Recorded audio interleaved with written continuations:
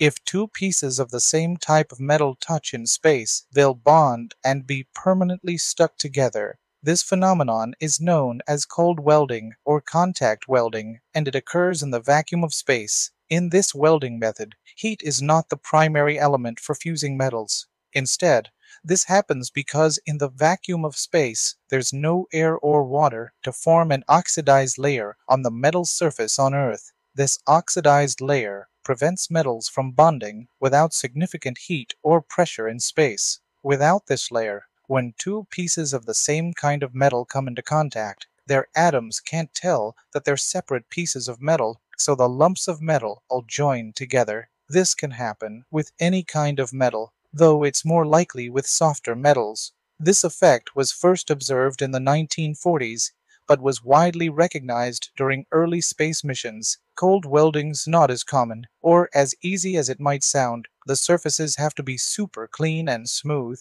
and in some cases, this type of welding won't occur spontaneously. This technique is particularly suitable for wire joining and has been utilized in space for bonding metals. Spacecraft designers are aware of this issue and typically design components in a way to prevent unintentional cold welding. This welding method finds diverse applications across various industries due to its distinctive process of joining metals without the need for heat.